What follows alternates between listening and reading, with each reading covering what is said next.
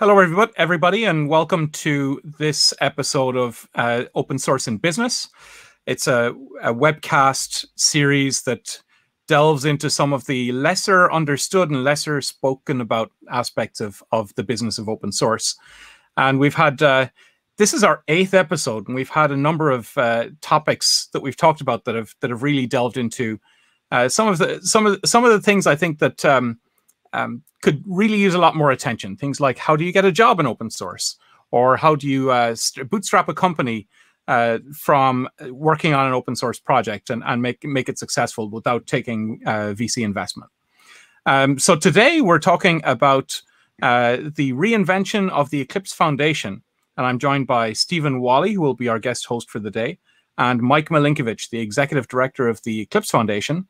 And we're going to talk about some of the things that the Eclipse Foundation has seen in its lifetime, where it's gone from a focus very much on the Eclipse IDE to where it is today. And I don't want to steal any of the thunder of Stephen and Mike, so I will.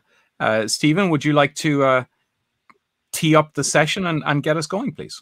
Certainly. Good morning, everybody. My name's Steve Walli. I work for Microsoft at this point in history in the Azure office of the CTO. And I was really happy to invite Mike here. I had the pleasure and privilege of listening to Mike a few years ago talking about the long history of the Eclipse Foundation and his role in it. And I just thought that as the Eclipse Foundation continues to invent itself, that he'd make a great guest on this video cast to help folks understand kind of where the Eclipse Foundation's come from and where it's going now.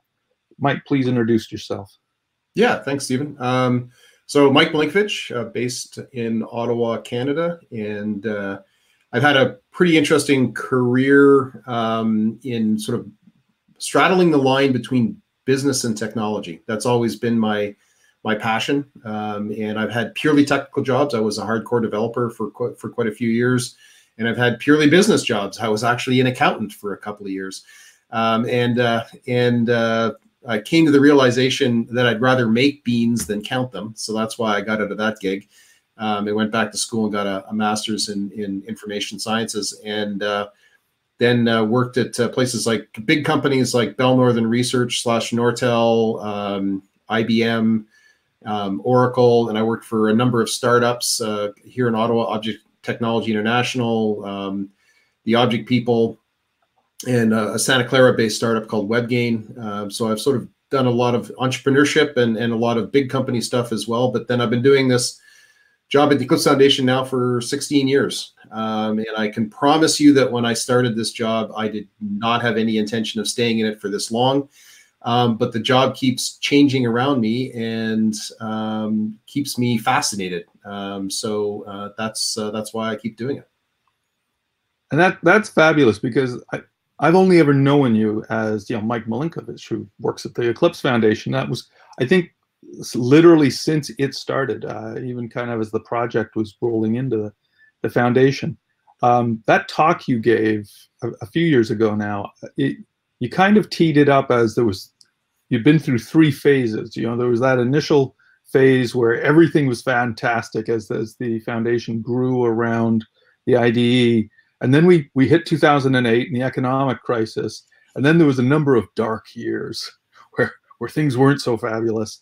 And then things started to turn around again, and you brought the Eclipse Foundation into new and interesting places. And I remember that was kind of the rise of a lot of IoT projects and such. So walk us through that a little bit, please. Yeah, sure. So the talk you're referring to was something I gave at that time. It was called the Open Source Leadership Summit, and it was talking about I called it the foundation hype cycle, and to be honest, it was it was meant to be sort of a little bit of a dig at the propensity of the Linux Foundation to spin up more and more foundations, and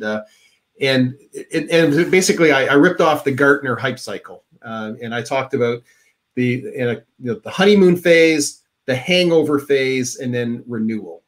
Those were the 3 phases that you were just talking about. And yeah, in the honeymoon phase, it's really easy when you have a open source foundation that has a technology that everybody is super excited about and wants to participate, and you have that sort of early burst of momentum.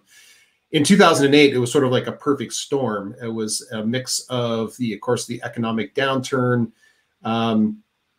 and the corresponding loss of members support that happened when companies went out of business. There was also a long phase of acquisitions that happened. IBM literally acquired 40 of our members over a space of a number of years, like 40 of our members.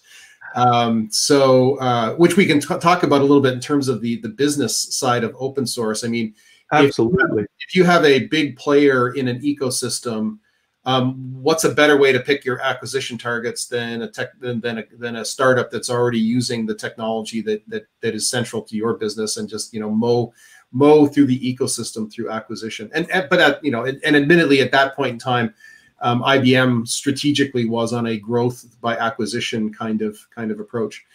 And then after we sort of suffered through the hangover phase, then we got into the renewal phase, and that's really where we started to branch out from it. We had been doing it for beforehand in terms of branching out into other technology areas, but being much more explicit about it and much more intentional about being an open source foundation that was an umbrella foundation, that we were interested in multiple technologies, stepping out of our roots in Java and OSGI and into C and Python, and as you mentioned, breaking into IoT, now and then we can talk a little bit about this as we kind of went further along. More recently, we've now become a specification organization, and so we're now both doing open source and open specifications with the move of Java EE to Jakarta EE. And then of course, even more recently, our decision to re-domicile as a European company and become a Belgian-based nonprofit association. So let's talk about that right now. Before we got going with this, you were talking about just the numbers in terms of membership and such that you had in Europe, and why is the Eclipse Foundation now hubbed out of Europe? So first of all, we're not quite there yet. So this is a sorry for celebrating before your time. Yeah. So I mean, I overuse this phrase, but this is a process, not an event. So first of all, so we've done all the filings, but the way that things work in Belgium is you do your filing to be recognized as a corporation and a nonprofit, and the Ministry of Industry at some point then issues a royal decree that says that you are now in existence and you are a nonprofit. And by the way, one of the reasons why we picked Belgium was that once the royal decree is issued, you are recognized as a nonprofit from day one. Where in contrast, if you're in the US or if you're in Germany, for example, you incorporate, you start operating, then you file for nonprofit status, and some period of time later, the tax authorities get back to you and let you know whether they agree that you're a nonprofit. Okay. So you're kind of like, flying without a net for a little while in countries like US and Germany. So we're still waiting for our royal decree. There's been both the pandemic and a change of government in Belgium is kind of slowing down the process. But we hope to get that soon. And so, but even beyond that, I mean, once we get the royal decree, we want to move all of our projects over. We want to move all of our members over, and you're not going to do that with the stroke of a pen or in an afternoon. There's a lot of goes into the logistics of making those things happen. Another thing that we've done is we've actually stood up another forge, and so our projects can be on GitHub. Our projects can be on our own forge, which is a sort of a Git plus Bugzilla plus Gerrit based forge, and we also just recently stood up a GitLab based forge hosted on servers in Switzerland. And so that's now a third option. So if you want to have your project, physically domiciled in Europe, we can help support that for you. But I think it was the numbers that surprised me, were just how many of your members, Yeah. big percentages. Yeah. So how did we make this decision? So it all started with a board meeting last October, where one of our board representatives happened to be from Europe, said, hey, it seems like the Eclipse Foundation is doing quite well in Europe. Why don't you go off and study, analyze what's working well in Europe, where you are in Europe, and how we could do even better in Europe. And so when we actually ran the numbers, it turns out that somewhere between 2/3 and 70% of our members were based in Europe, and same proportion of committers, the developers who work on our projects, were also based in Europe, and 1/3 of our headcount was based in Europe. So by all of the measures that we could find, we already were first of all, we already basically were European, and we already were the largest open source foundation in Europe. And so then we kind of poked at it a little bit more, and we saw that there's a number of European initiatives, strategic initiatives like digital sovereignty, citizen privacy, ethical artificial intelligence, all of these things that are being supported from the center, from the European Commission in Europe, where open source was going to be at the core of these strategies. Right. And so we decided that, and we came to the conclusion, and this is sort of like skating to where the puck is going to be. We decided that the European Commission was going to eventually reach the conclusion that they needed an open source foundation in Europe if they were going to actually be able to execute on these strategies. So first of all, so we decided that we wanted to take that, seize that opportunity, be that foundation. And so that was a big part of the reason why we decided to re-domicile in Brussels. Well, and it just seems to make so much sense, especially based on how rich your member base already was, and the fact that 1/3 of your staff was there. That's got to make it a little bit easier. Again, so what kinds of initiatives have you already started to touch, or are you hoping to be directly involved in? Yeah, so there's pretty much all the things I just touched on. So okay. When it comes to AI, so there's a large European research initiative called AI for EU, and we're talking to them about being sort of their partner in open source. Within the topic of digital sovereignty, there's the Gaia X initiative that was first started in Germany, but is now becoming a pan-European initiative. They're actually also in exactly the same state that we are, where they have filed for incorporation in Brussels and are waiting for their royal decree to become an official entity. And we're talking to them also about how we can help support them both for open source and open specifications, because both of those are going to be part of the Gaia X initiative. And that's all around digital sovereignty, about specifying and building a federated cloud infrastructure so that it would even be possible for other organizations other than the hyperscalers to be able to provide meaningful cloud services based in Europe. And so, and then the other one around data privacy, citizen privacy, we're involved in a European research project that we're actually doing research around building tools for helping protect data privacy. So that one's actually ongoing even before we made the move to Europe. And one of the things that we've been doing, we've had a legal entity, Eclipse Foundation Europe GmbH, in Europe for 7 or 8 years, and a big part of the reason why that entity exists one, to employ our staff in Europe, but also to engage in these European research projects under programs like Horizon 2020 and the like. Okay. Yeah, no, I think it's been great to watch this. I think it's exciting. I mean, when do you get to move to Brussels? I'm not planning on moving to Brussels, Okay. but you know, the 2/3 of our staff that is currently sitting in mostly in Ottawa, Canada, are going to stay where they are. There's too much, you know, institutional memory and so on there to mess with that. But we are very much focused on growing our headcount in Europe, and I would not be at all surprised, you know, that my eventual successor is based in Europe, and so definitely going to be, you know, this is not just sort of like paper. We mean Right. This is a meaningful move, and we do expect to focus our growth in Europe.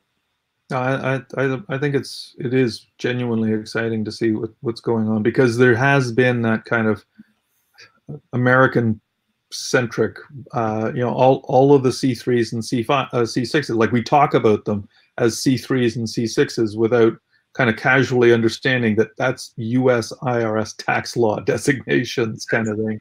That you know, you occasionally hear that some of those European countries have different designations too, but you never hear about any of these foundations or nonprofits in that context. Yeah, and we do think that this is going to be an interesting differentiator for us. You know, absolutely. You know, a lot of the other big open source foundations, and the Linux Foundation, Apache Software Foundation, Mozilla Foundation, not only are they US based, they are all California based, Silicon Valley based, right? And so having a large, relevant open source foundation that is based in Europe with a, I think really makes us different. And I can tell you that we were already having conversations that we wouldn't have been having, you know, 6 months ago. Right. And where people are like, yeah, that's really interesting. Tell me more. You know, tell me how I can move my project to the Eclipse Foundation and be based in Europe. And I think it's also important to understand that, I mean, open source is becoming a global supply chain, right? There's this underneath huge amount of the innovation that's happening around the world, and in pretty much every sector of industry you can imagine. There's this open source pipe of enabling technology that is helping support all of this innovation, and that global nature. I think it makes the idea of having an open source foundation with the European legal framework, based in Europe with infrastructure in Europe, interesting from a global perspective. Very much so. So the specification work, that intrigues me. I mean, there was a point at least a dozen years ago, maybe earlier, when you and Ian asked me to take a look at that for you when I was a lone consultant out there, and it was, I'm sure that got long lost, but it's back now. So when you look at it, it seems to be the pipeline's going both ways. We're seeing Oasis step into the space of doing open source. We're seeing the IEEE Standards Association working to figure out how to support open source projects. And then you see the Linux Foundation, you know, with the absorbing of the Joint Development Foundation, starting to step into the specification work. What was it that brought the Eclipse Foundation into this space? So we've been thinking about, you know, as we talked with you years ago, I mean, we'd been thinking about this for a while, but it was really the tangible opportunity of moving Java EE out of Oracle and the Java community process that really, you know, motivate us to do all of the work. Because setting up a specification process is not for the faint of heart. You know, I can remember when we started off the process of creating what became the Eclipse Foundation specification process and moving Java EE over to Jakarta EE. Dan Bandera from IBM said, you know, Mike, this is going to take a year. And I was pretty sure that, you know, we knew what we were doing and we could definitely get it done in less than a year. And he was spot on. By the time you get everybody's lawyers involved and review all the documentation and build all the documentation and so on, it was a year's worth of effort to create the specification process.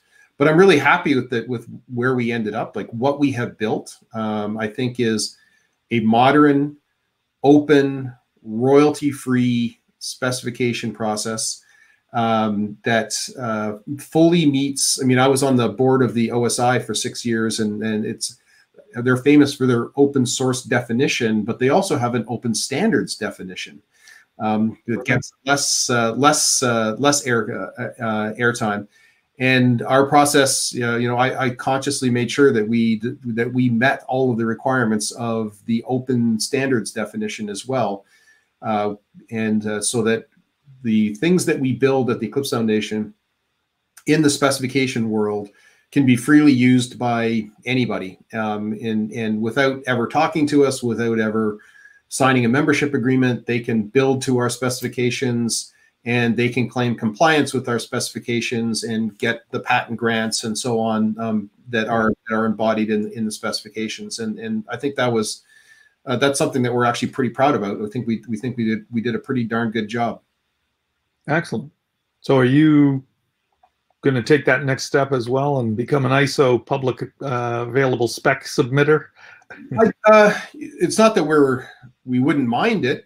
We need I think we need a tangible use case to drive it. Right. Again, these kinds of processes are not something you do on a lark. You have to have you have to be properly motivated. And at least at this moment, I wouldn't say we've got the proper motivation. Well, there's also that there's the learning curve that I've seen multiple times now, where engineers that are used to collaborating on open source software projects assume that collaborating on specifications is the same thing, and they think, "Oh, this will be great. We'll be able to bang a spec out in no time." And there's an industry momentum that's just different when you do standards, because there's product cycles involved, and you can't just trivially move a spec to its next and break backwards compatibility the way you sometimes can with a software project. And there's just a couple of there's a real rhythm there. That I remember when the engineers first finished the first OCI specification around containers, like they'd done it. It took them 2 years to get it over the finish line. They were exhausted. It was like, oh my God, I never want to do this again. And I had to laugh, because I was thinking, 2 years for a spec, that's pretty fast, kind of thing. Oh, yeah, but so the reverse is it'll be interesting to see. Right? Yeah, getting the cycles. The reverse is also true. I mean, how many times have you seen people who come from an open specification background who think that they understand how open source will work? Absolutely. They understand how open collaboration works. Turns out, no, not really. It's a completely different. You're right. It is a completely different kettle of fish. But one of the things that's baked into our specification process is that you cannot declare a spec final until you also have a compatible implementation in open source.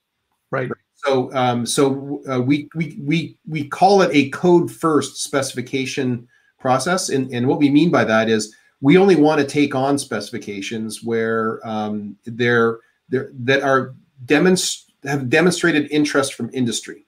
That there is, and by demonstrated interest in industry, I mean there are existence proofs out there of working code in this domain that we can use as a motivator for building a specification. And that's a little bit of a different take from some things, but we do think that one of the successes that comes out of the Java world is the idea of having a spec plus an implementation plus a TCK. That sort of triumvirate of artifacts right. gets you to a better outcome than just a spec by itself. Yeah. Now it's exciting. It's an exciting time for the nonprofits in this space. So when you were talking about, I had no idea that you'd had that many members gobbled up by another member. The last time I remember the first time I ever saw something like that, the Open Systems Foundation way back in the early 90s.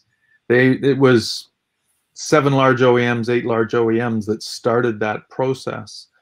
But over the next 5 years, 4 of them bought 3 of them, and that was back when they were the big check writers. So this wasn't little fish being gobbled up. This was big fish being eaten, and that suddenly had this kind of surprising effect on their budgets.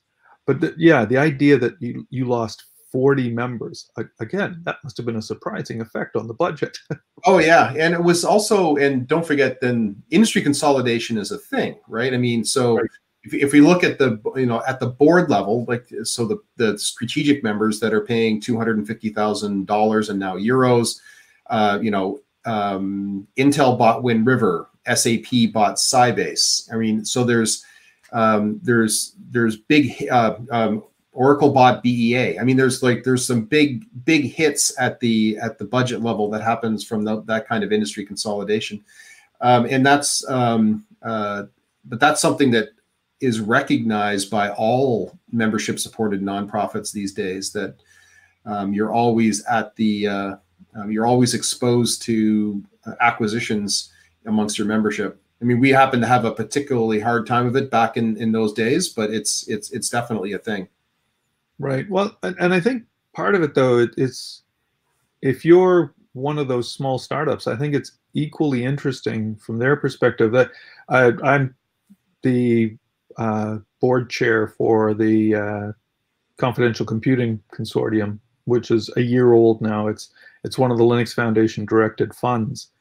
But I think it was fascinating when you watch the dynamic around when we were still meeting in person, and you'd see our small members, they'd have that opportunity to talk to the big anchoring members in business relationships that they wouldn't have otherwise had except through the nonprofit.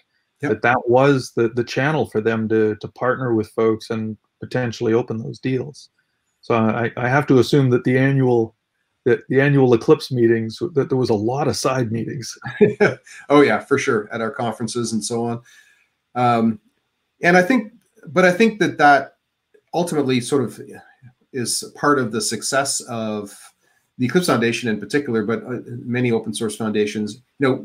One of the things that's unique about the way that we're set up is that our bylaws, like right in the very first paragraph in our purposes statement, our purpose is both. It's a dual purpose. It's both to foster our open source projects in their communities and to foster a commercially sustainable ecosystem. And I know that that's actually, as far as I know, that's quite unique amongst open source foundations, and something that's actually, I think, really put us in good stead. And some of the things that we do that help that is, in the original world of the Eclipse IDE, for many years we've supported the Eclipse marketplaces, which is where you go and get plugins and extensions for the Eclipse IDE. And so that we've been really nurturing the ecosystem there. We're in the process of doing something similar with Eclipse Thea, which is our new generation IDE platform that's based on JavaScript and TypeScript and modern web technologies. We're building something called Open VSX Registry, which is a place where you can get VS Code extensions and install them in something other than VS Code, because Microsoft's got a terms of use restrictions on their extensions, on their extension registry, that says you're only allowed to install this in the VS Code. So basically preventing a competing IDE like Eclipse Thea from participating there. So again, trying to spur the ecosystem growth around Eclipse Thea and its partner Eclipse Che, which are, like I said, our new next generation IDE platforms. Well, and that was, as you said, it was part of the kind of founding principles behind the Eclipse Foundation, that you took action to build that marketplace. And so what sorts of things, were there other things beyond the marketplace, I guess, initially, is the way I want to ask it, that helped generate that kind of that ecosystem for successful businesses? Well, part of it is just being intentional, right? So, when we talk to folks about open source projects and open source in general, they find it very refreshing when we say things like, yeah, we want you to make money. Right. It's like, you don't have to apologize for wanting to make money and coming up with a business model that works for you. I mean, you're famous for doing your talks that says there's no such thing as an open source business model, but it's true that so if we as an organization are meant to be helping the governance of the project so that the production of software that in open source, which is then commercialized, we want to help those companies, and we regularly talk to them about, we've seen this work, we've seen that work. Right. One of the things that we do that is also very intentional is we actually structure all of our governance documents so that at each tier of membership, small companies can participate as well as large companies. So for example, or the counter example is there are certainly open source foundations out there that simply says, if you want to be a platinum member and be on our board, the price is $300,000. Right. Which means that, of course, that any of the smaller companies that might want to participate at that level of governance can't, because they can't afford it. Right. So we structure our dues in all places, in all scenarios to enable exactly that. And that's actually been, in many ways, made our governance significantly better. Right. Having that diversity of opinions around the table that comes from small companies as opposed to large companies. I mean, you with your background in both open source and open specifications, you know how that changes the conversation. Absolutely. Well, and it's again, it's fun to even see it now within in the small around the consortium that I'm playing with right now, because it is that interaction of the businesses. But I think the fact that you said that you were intentional and that you took those steps, that was wired into the way you talk to your members, I think is just a real differentiation, because starting probably with OpenStack, we started to see kind of enormous excitement in a business world, but there wasn't a structure for the business conversation. It was kind of like, get everybody in a room together, an ecosystem will happen, seemed to be the entire plan. And, so it was one of those things where I think just even those early steps of having the marketplace within the Eclipse Foundation has a way that it was this clear connection for the members to be doing things through the marketplace. It was a really interesting way to tackle that discussion. And there's a question. There's a question on the chat that I think would be good to answer, which is, what are some of the ways the Eclipse Foundation has intentionally fostered a business ecosystem? And so the best answer I've got the best example I can give you at the moment is the simultaneous release that we've been doing for something like 14 years for the IDE platform. And so there's two ways that explicitly supports our business ecosystem that grew up around the IDE. The first is by having completely predictable schedules. Everybody could build their product plans on the certainty that the software was actually going to arrive when we said it was going to arrive. So it was a very explicit, make it easier for adopters by providing them everything they needed with all the version management things resolved, because they're all shipping on the same day. That made it that helped our adopters. The second part that the simultaneous release served in terms of spurring a business ecosystem is it became a channel. And so what I mean by that is our IDE is downloaded by millions of developers. Right. So if you want to get your technology adopted by, something on the order of a couple of million C and C++ developers, primarily in embedded and real time, and, even more millions of Java developers, if you want to get your technology out to those kinds of developers, the easiest way to do it is come join us, put a project into Eclipse, and get that project into the simultaneous release and get it downloaded onto those millions of desktops. And so, and that again was explicitly done to help foster a business ecosystem around the projects that we were hosting at the Eclipse Foundation. So it was about adoption and being a channel. So you actually ran the platform game. I mean, when I talk about the platform game, I talk about it in a very Microsoft-centric, multi-sided market kind of way. I mean, all the way back to DOS and Windows, but up through the up through the generations of Microsoft technology, they've been running the multi-sided market of make sure you're bringing in enough customers to attract the business people and bring in enough ISVs to attract the customers.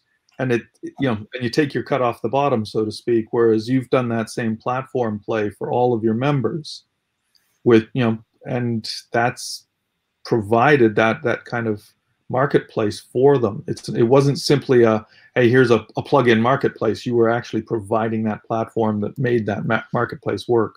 Yep. And I think that's a real differentiator there. And we're, as of this moment, trying to recreate that success story in our IoT space. So we have now an IoT platform project that is shipping Helm charts for a bunch of our projects that basically provide you an out-of-the-box IoT cloud infrastructure for building highly scalable IoT systems. And so that's again exactly the same kind of motivation. Creating that two-sided marketplace that good platform and ecosystem strategies give you by helping foster adoption and providing a channel for the technologies that then people and our members can commercialize.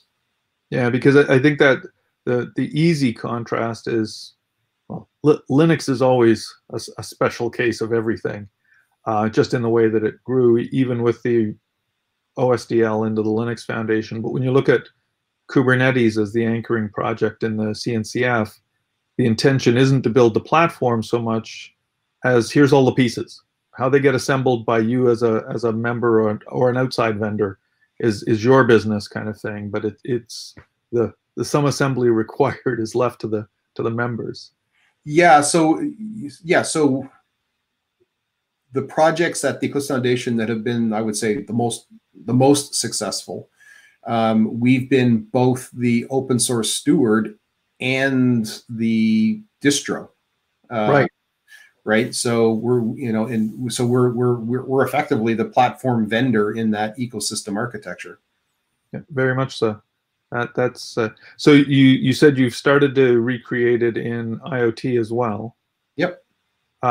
So what are the other big areas? There was the IDE, and then there was a collection of Java projects and IoT. Is that kind of the big centers now, or are there other centers of gravity within the Eclipse Foundation? So we have 375 projects at the Eclipse Foundation now. And one of the things that my colleagues get sick of hearing me say is if you focus on 375 things, you're focusing on nothing. So we talk about having 4 main pillars at the Eclipse Foundation. So the first is cloud native Java. And we talked a little bit already about Jakarta EE, and there's also another specification group at the Eclipse Foundation called MicroProfile, which is defining vendor neutral specifications for building microservices in Java. And then we have a whole collection of open source projects like Jetty, Eclipse Glassfish, Vertex, projects that a lot of Java developers will instantly recognize, but might go, oh wait, that's at Eclipse. So cloud native Java is the first pillar. The second pillar is IoT and Edge. And so we've talked a bit about IoT, but we haven't really talked about, we also have another working group called Edge Native working group. Okay. And there's a couple of really cool projects in there for building edge solutions. And in particular, Eclipse IO Fog is, we think, the most complete open source technology out there for building an edge computing network today. And it comes from, runs on top of Linux, uses containers, and provides an infrastructure for building, deploying, and managing an edge infrastructure as an extension of your existing Kubernetes infrastructure, which I think is pretty cool. And then there's also Eclipse Fog OS that comes from more of a telecom background. So it talks about 5G and MEC and these kinds of things. It's Python based and is also a pretty cool platform that's just starting now to actually hook up to the Kubernetes ecosystem as well. So that's sort of, so IoT and Edge. Oh, and actually, and Sparkplug. So there's a specification in there as well, which we think is really cool. So there's a protocol that's very popular in IoT called MQTT, which is it's the HTTP of the Internet of Things, but MQTT doesn't specify the content. So basically, Sparkplug is the content definition for MQTT. It is the HTML for the industrial internet. So what it defines is a set of topic structures, payload structures, and an application lifecycle model for having out-of-the-box interoperability of industrial machinery, which is, I think, a pretty cool problem to solve. So then the third pillar is automotive. But when we talk about automotive, we don't mean like we're not competing with automotive grade Linux. We're not talking about software that's running in the car. We're talking about primarily two things: the connected car scenarios. So how do we take the technology of IoT and apply it to connected car scenarios? Okay, right. So Eclipse Cuxa, for example, that was a research project led by Bosch, basically it runs on top of AGL in the car, but has a complete infrastructure for doing connected car scenarios, including an app store kind of scenario for how could you deliver and manage apps running in the dashboard of your car. And then secondary in automotive is a lot of simulation. So autonomous driving systems in particular need a ton of testing before they can be safety verified. And so we have a number of projects like Eclipse Sumo, which is part of our Open Mobility Working Group, and then Open Pass, which comes out of the Pegasus research project in Europe, for doing simulation of driving scenarios to help safety qualify autonomous driving systems or advanced driving systems. And then the fourth pillar is our original franchise in tools. And I already touched on this a little bit in terms of, in addition to the venerable Eclipse Desktop IDE platform, which has served the industry so well for almost 20 years. Almost 20 years now, yeah. We also have a whole new tooling platform based on Eclipse Theia and Eclipse Che that is really providing an open, vendor-neutral tooling platform for the next generation of developers. And so so those are the four main things in terms of the whole span of the technology that we provide. And you have to remember, like, so when you talk to developers, and we still run into this. I mean, Eclipse Foundation has been in existence for 16 and a half years, and I still regularly get asked if I work for IBM. It's just like, pull your head out of the sand, buddy. You worked for a company that was acquired. A long time ago. So it's hard to change people's perceptions. But so we regularly still, people think of the Eclipse Foundation as that's, the only thing we do is the IDE, but we have a very, very large portfolio of projects. I said, 375, one of which is a Java IDE. So there's a lot more going on at the Eclipse Foundation than that. Well, how big is the membership now in terms of just raw numbers? 325-ish. Okay. Yeah. And is it? I take it that's kind of the same kind of thing you see in a lot of other places, an order of magnitude smaller for the number of kind of big ticket premier members with big dollars versus the rest of it. But yeah, the core group at our board is you'd think I know this number right off the top of my head, but it's about 10 strategic members that, of course, are some of which are smaller companies, but in terms of the larger companies that are make up a significant number of our budget, there's IBM, Oracle, Red Hat, SAP, Bosch, Fujitsu, and Huawei. Okay, so that's 7. With that number of members, you're actually, you've blown well past the number that, what's the old number, about 150 people that you keep track of in your head, kind of thing. You've comfortably doubled that kind of thing. Yeah, so, Dunbar's number, I think, right? You'd almost need to be in harness for 16 years just to remember who your members are. Yeah. Yeah. Bless you. Sorry, we just had a question come in. There you go. What are the industry trends that you see most critical for the Eclipse Foundation over the next decade? I mean, there's a number of different technology trends that we could touch on, but there's, I think, the one trend. So what it says is the most critical for Eclipse over the next decade, and I assume they mean the most critical for the Eclipse Foundation over the next decade. That's the way I was interpreting it. Yeah, and I would say that I think the most important one is that you know, we regularly hear now that open source has won, and whatever that means. I'm not sure exactly what it won, because I thought we won, 25 years ago before we called it open source, but apparently we're still winning. Yeah, we just so much winning, but I think there's it's open source has won as the production mechanism of choice, certainly for the group of companies they think of themselves as technology companies. So I'm thinking of the cloud hyperscalers, the system vendors. Open source is definitely become second nature for them. And we could talk at length about some of the cynical applications of open source that large companies are capable of doing as well.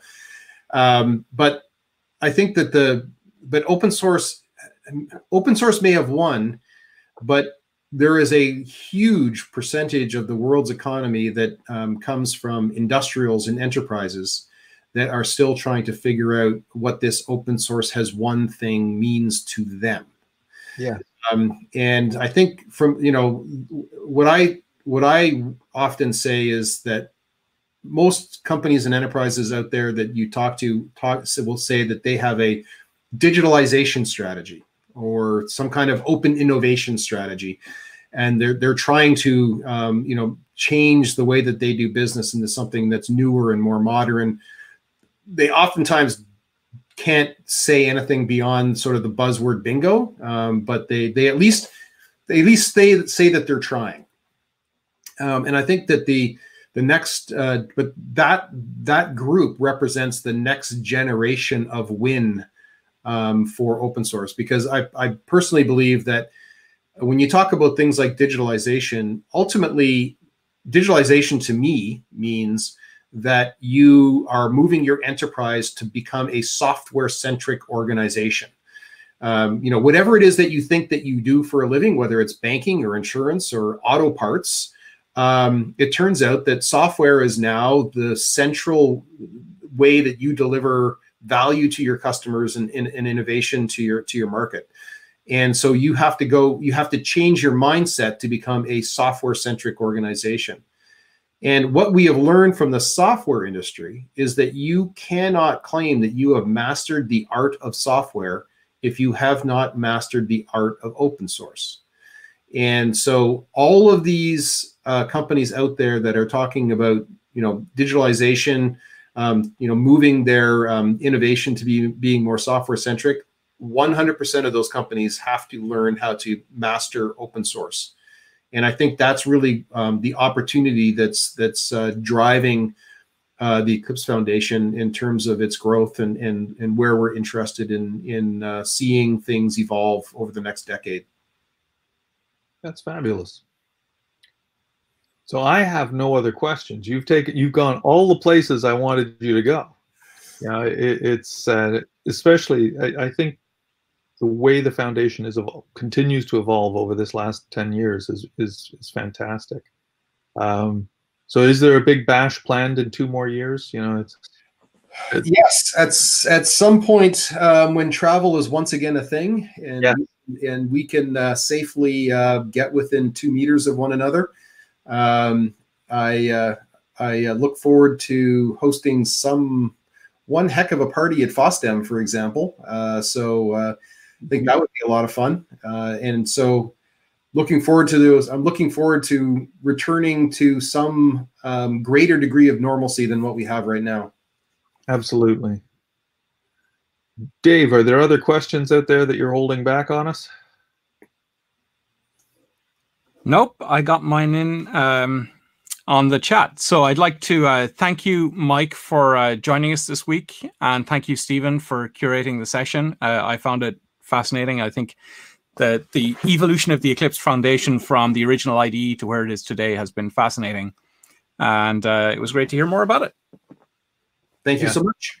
That was everything that I wanted you to say. Thank you. My pleasure. So next week, we're taking a week off for Thanksgiving, US Thanksgiving, to be precise. So we don't have any session next week, but we will have on December 1st, why I won't start a company around Envoy, which is how I pronounce Envoy. I don't know if people pronounce it Envoy, but anyway, I guess I'll find out from Matt Klein on December 1st how it's supposed to be pronounced. So Matt Klein is the developer of the Envoy project, and he will be interviewed by our content chair, Matt Acey, about some of the reasons why he's actually consciously chosen not to create a company around Envoy, around Service Mesh. Yes, Service Mesh.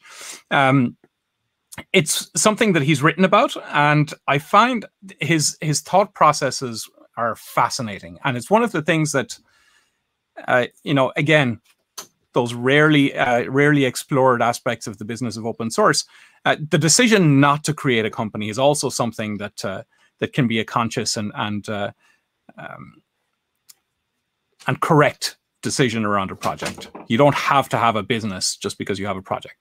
And we've seen that Envoy has been very successful with its support from Google and Red Hat and other projects, and its inclusion in things like Istio. So I'm looking forward to that. And then to round off our first season, we will have open source hardware, a session with Alicia Gibb from the Open Source Hardware Association, Limor Fried from Adafruit, and Jason Cridner, who is the co-founder of the Beagleboard project. And we will be discussing the role that open source software development has as a complement to the open hardware community and developing business models around open source hardware. So I'm looking forward to that too. Thank you both for your participation today, and I will look forward to seeing you again in the near future. But not, unfortunately, this February in Brussels. Right. Looking forward to it. Take care, folks. Thank you. Goodbye, everyone.